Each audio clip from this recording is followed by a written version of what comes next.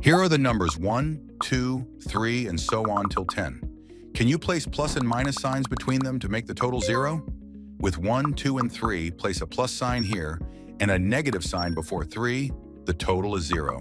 With 1 to 4, 1 plus 4 gives 5, so do 2 and 3. Placing the signs like this gives 0.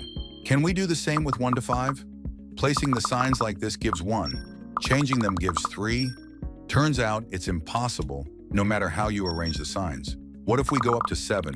Place the signs like this, and we get a 0.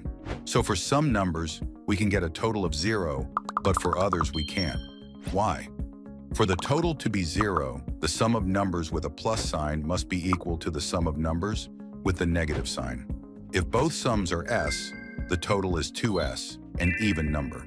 Like for 1 to 7, the total is 28. We can split it into 2 equal parts of 14. One part, 1, 2, 4, and 7. The other, 3, 5, and 6. Add plus signs to the first part, minus to the second, and we have a 0.